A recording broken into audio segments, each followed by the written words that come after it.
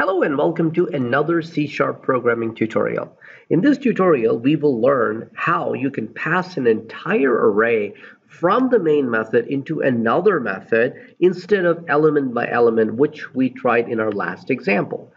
So we will make some necessary changes. Let's first go down to the receiver method, and instead of receiving one value at a time, we will now going to change it to an array, and we're going to call this array vals. Of course, a few lines in your code will error out because we removed the parameter, but we will just fix it real quick. So instead of displaying an element at a value, we will now going to be displaying the entire array.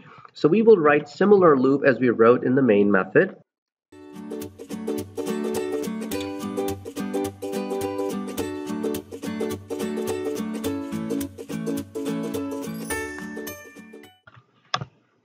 Now I purposely wrote the variable x over here to talk about one more concept, because sometimes programmers, the beginners, actually are under the impression that once a variable is declared right in the main, I can use it anywhere. And this is to show you that the variable int x was declared in the main. It only exists in the main, and the static method, receiver method, has no idea what x is.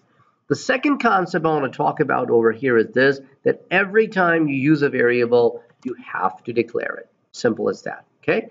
Now, we're going to write curly braces to show that this loop starts here and it ends right here, okay? So what we will be doing, what we'll do in this example is we will display one value at a time, and after we are done displaying the value, we will change the value in that placeholder to 999. Now we will have a quick fix here in the main, which now is because the receiver takes the entire array, we will pass the entire array in one shot. So we're passing an array, we are receiving an array.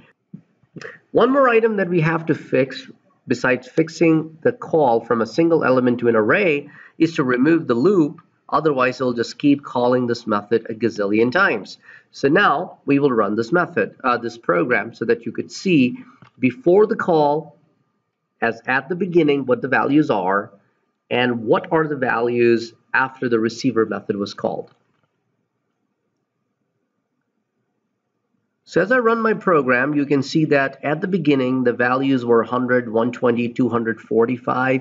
Even inside the method body, it was 100, 120, 245. But upon coming back after the change, all the values in the main that I'm displaying right at this point after the call, they've all changed to 999. So when you pass an array into an array, it behaves like pass by reference automatically without you telling it's pass by reference. That's exactly how these things behave in Java programming language as well.